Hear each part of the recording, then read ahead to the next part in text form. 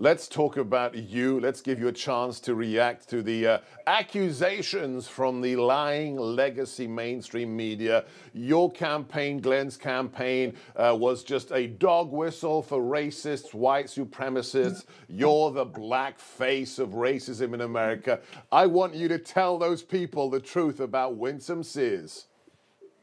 Well, what they conveniently forget is that 20 years ago, when Virginia did not have a law against the KKK burning crosses and terrorizing us, because we had a 50-year-old law at the time that was ruled unconstitutional, I was the one who brought forward that law, which was written by the Republican Attorney General, and put it forward and got it through. Everybody voted for it. It survived the Supreme Court test for the state and also the Supreme Court test for the United States.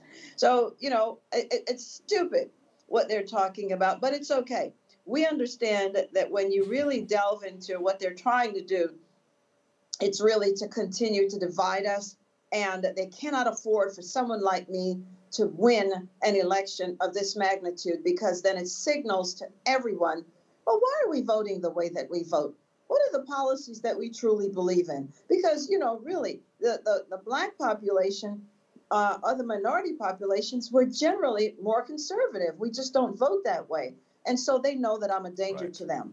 And here's what else they forget, that they had wanted me to become a Democrat.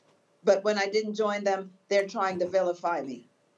It will be all right. Well, you have been fighting the racists in Virginia. You've won, so all they have left is a smear tactic.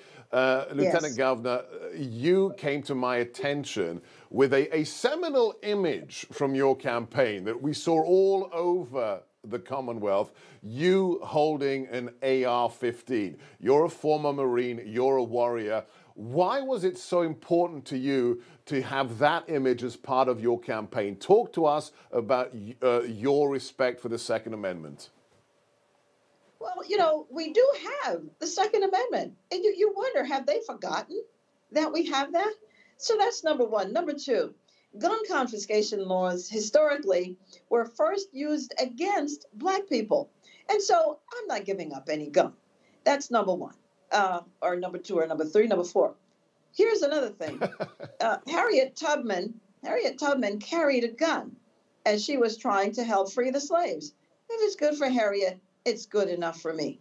And then finally, whenever you hear about black people and guns, it's always in a negative sense. You know, we're always committing some kind of crime with it.